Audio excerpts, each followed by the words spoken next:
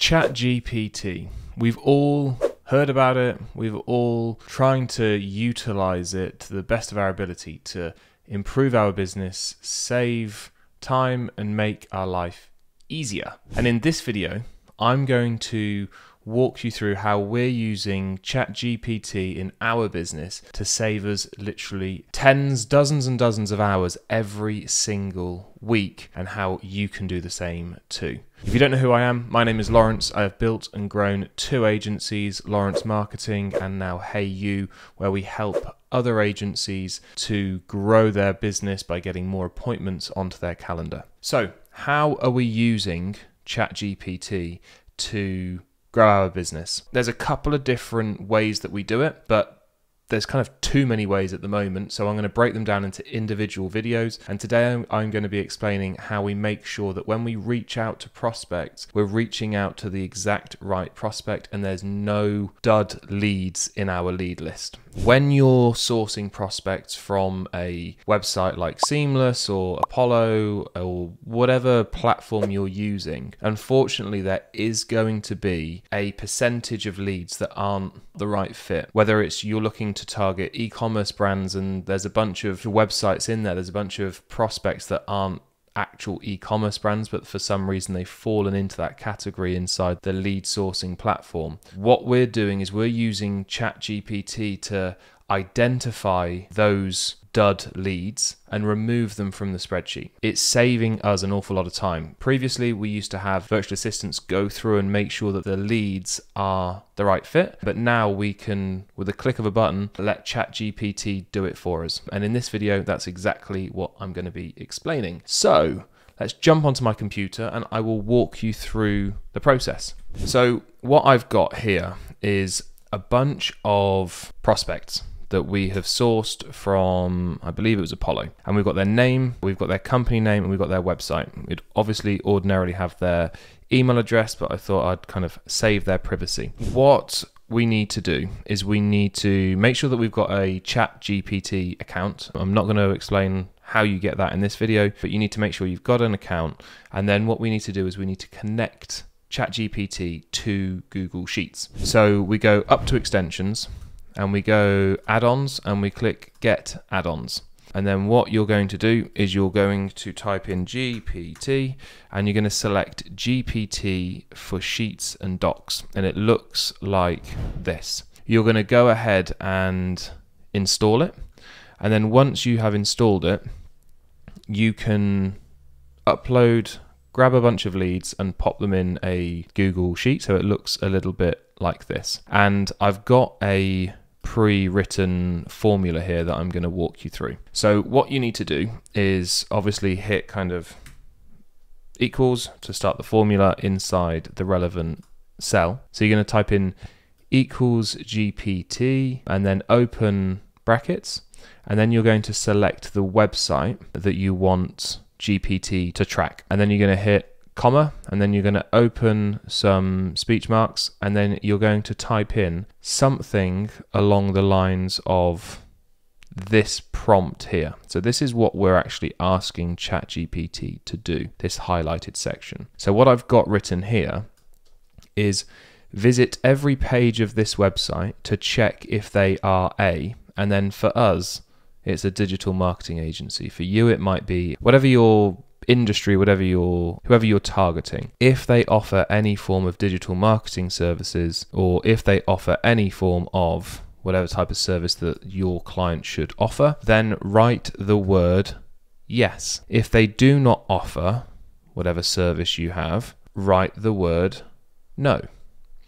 And then what I've got here, just to highlight something to you, so we don't work with every type of agency going. So we need to also say to ChatGPT, if there is this type of agency, then write the word no. So we've got, if they're a creative agency, write the word no. If they are a branding agency, write the word no. If they offer digital marketing services and either creative services or branding services, write the word yes. So basically we want to say that just because somebody might offer creative services as part of their, what they do for their clients, we don't want to exclude them. It's only those that solely offer creative or branding that we don't work with. You would type in your instructions, then you would finish it off with a close brackets and then end the speech brackets and then end the formula with some more brackets. So you can pause this video and kind of copy exactly how I've written this out. And then you're going to let it load and it's going to say yes or no. Now, what you can then do, and you want to do this with a small data size to begin with, because your initial instructions probably aren't going to be accurate enough to allow it to run through all of your leads. So what we're going to do is we're going to drag this formula down and check whether or not this is correct. So we've got yes for everything here. And then if I select Amazon.com, it should say no, which it does. But I've been through this lead list before shooting this video, and this, for example, this website is not the right fit for us. And this website is also not the right fit for us. And before I created this video, I ran through a few tests, and sometimes this came up as yes, and other times it came up as no. You've got to be really clear and precise with your instructions. This is Austin Film Crew. So what we could write here, we want to basically make sure that this says no. And this is how you're going to build up a bank of instructions for ChatGPT. So what we could do is we could come in here and I'm going to write, if the website offers film production or creation, I'll get rid of the comma actually, write the word no. Let's see if that says yes or no. Hopefully it says no. There we go. So what I should have actually done was written that on the very top formula and then dragged them all down.